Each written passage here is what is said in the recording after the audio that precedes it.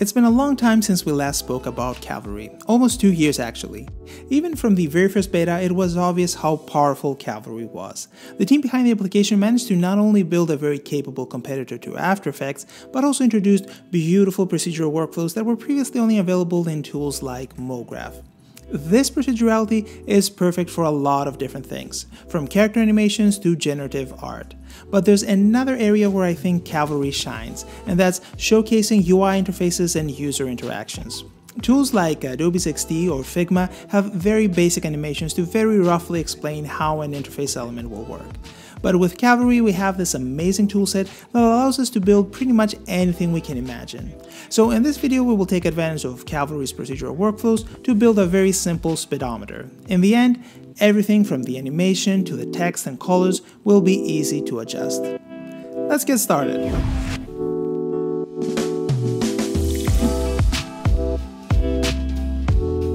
First off, if you want to follow along, you can download all the necessary files from my website. I'll have the link in the description below. Now, let's start with the easy part, the graphics. I designed all the necessary elements in Illustrator, but you could use Cavalry or any other vector application for that. The only element I didn't draw in Illustrator was the progress bar, because we will use a specific Cavalry element for that. I just used a placeholder in Illustrator just to gauge the position of things. Cavalry reads vectors, so exporting these elements as an SVG file will work perfectly fine. Now, let's see how things look in Cavalry. The Step 1 file has all the elements imported and grouped accordingly, but if you want to start from scratch, you can import the SVG file yourself by dragging it into the viewport. Once you click on it, with the Edit Shape tool, Cavalry will ask if we want to make the shape editable. After clicking yes, everything will be in an editable vector form, so we can change colors, adjust the shapes, and so on and so forth. Now let's start with the progress bar. This is a unique Cavalry element, and it's underneath the star object. This element gives us a lot of different options. We can rotate the element altogether, we can change the inner and outer radius, and we can also adjust the start and end angles. The start and end angles are extremely useful to us since that's the way we will shrink and expand the progress bar. Let's see how we can style this bar. We need to round the edges, and to do that we'll use a bevel deformer. Then it's just a matter of adjusting the radius to get the desired result. We need 2 copies of our progress bar, one that will act as the background and another one for the actual animation. Let's give the background bar a light color and then copy and paste to get a second copy. Let's rename the 2 arcs accordingly. And since we don't need to animate the background, we can just place it inside the small details folder, just so we're a little bit more organized. Now we need to color our progress bar. We want to have one color when it's 0 and another one when it's at 100%. We can do that easily with a gradient. So let's go to the Fill tab, and in the shader section, we need to select the gradient shader.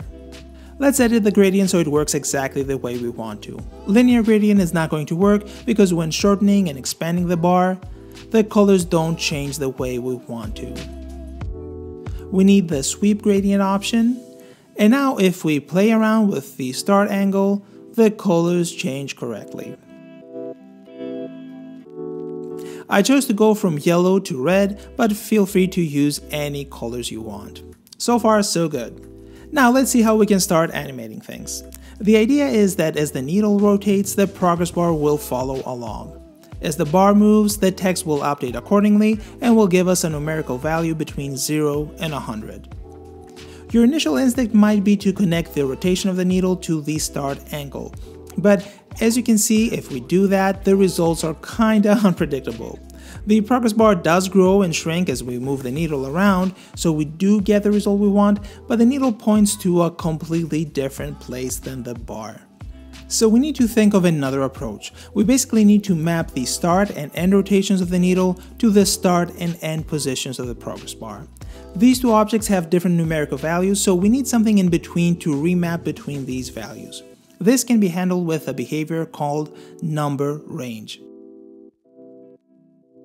As you can see here, this node accepts a value, in this case the rotation of the needle.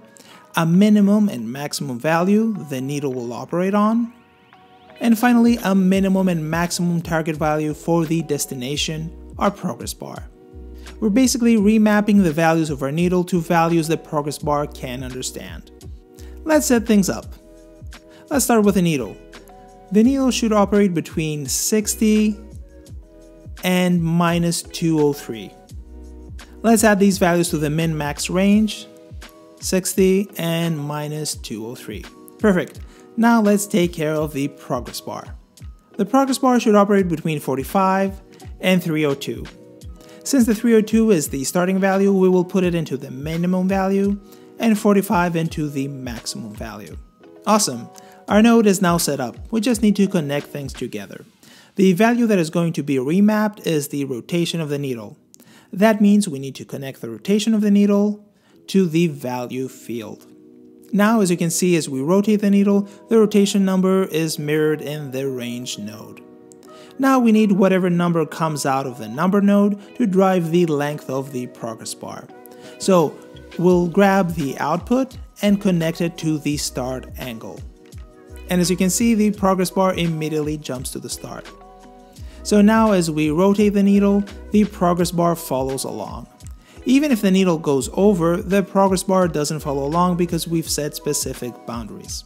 Cool. Now let's see how we can make our text change values. Nothing's really different here. It's exactly the same approach. We're going to remap the position of the needle to a number that will then be displayed as a piece of text. So let's copy and paste our range number node and let's do some cleanup. The needle is copied as well because it's trying to maintain the connections, but we don't need it. We can use the original needle to read the data. Let's also clean up the naming a little bit. The first number range is for the progress bar, and the other one is for the text. We still need the min and max values of the needle, so let's connect the rotation of the needle to the value of our range node. Now we need to adjust the output. So instead of using these numbers, we'll go from 0 to 100. In order for the text to give us a numerical value, we can use a special generator. It's called string generator. And we have multiple options to choose from: date and time, random number, time code, but the one we need is the default one, value. But we need to adjust things a little bit. The numbers are way too many for our needs. We only need 3 numbers, and the precision can go all the way down to 0. Cool, let's plug things together. We need the output of the number range to feed into the number field of this string generator. When we rotate the needle, the numbers change, but they're the other way around. We can fix that easily by going into this graph and flipping the values. So when the needle is at 0, the text reads 0, and when we go all the way up to 100, the text reads 100. Perfect, we're all set. We could finish up this tutorial right here, but we can make things a little bit prettier. Instead of having to go to the rotation field of the needle and having to remember the min and max values, we could drive all that with a slider. Let's do that. We'll use one of Cavalry's newer features, the animation control. It's a simple interface element that just has a slider. What we need to do now is map a piece of animation to this slider. In this case, the animation will be the needle rotating from 0 to 100. We just need 2 keyframes for that. The length of the animation or easing in and out doesn't matter at all. All that will be handled later on from the animation control slider. So let's set a keyframe for the 0 position and a keyframe for the maximum position. All that's left is to connect the animation control node or the amount value of the node to the rotation of the needle. And that's it. Now the slider controls the whole animation. We could either start adding keyframes, or we could go again one step further. We can actually have the needle move about without using any keyframes. The whole movement can be handled by a noise behavior. The movement of the noise will control the movement of our animation slider. The animation behavior has different noises to choose from, along with settings for noise speed, noise position, etc. It's a little bit difficult to visualize in Cavalry, but I can easily show you in Cinema. This is essentially what's going on behind the scenes in Cavalry. We have a noise that moves around based on different values. We can adjust the animation speed, we can adjust the type of noise, and based on those things we can generate values that affect our animation. So let's go back to Cavalry. Like before, we need to map the values of the noise to values that the animation control will understand. So we will need another number range behavior that will act as the middleman between the noise and the needle rotation. We can use -10 and 10 for min and max values, since these are the min and max values of the noise behavior. For the minimum and max value of the needle, we can do 0 to 100, but it's not also necessary. I'll show you what I mean in a little bit. So let's plug in the noise output to the value field of the animation control, and let's finally plug in the number range node to the animation control. And that's it. Now our speedometer moves around without us using any keyframes. The cool thing is that we also have a ton of control over the animation. For example, by adjusting the time scale, we can make the animation move along faster or slower.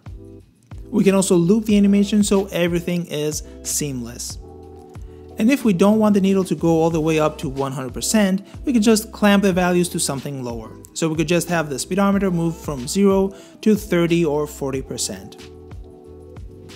There's a ton of different ways we can adjust the animation. So you can imagine now a scenario where we could have multiple versions of these speedometers all doing their own thing, and most importantly without us setting up a single keyframe. As you can see, Cavalry can be incredibly powerful, and it's not really that difficult to get into. Everything you might have learned in Cinema 4D or other animation software can be easily transferred through. So I would say you just need a couple of minutes to get acquainted with how the software works, and then you're off to the races. And that's about it for this video. Let me know if you have any questions, and I'll do my best to answer them in the comments below. Take care, and I'll see you in the next one.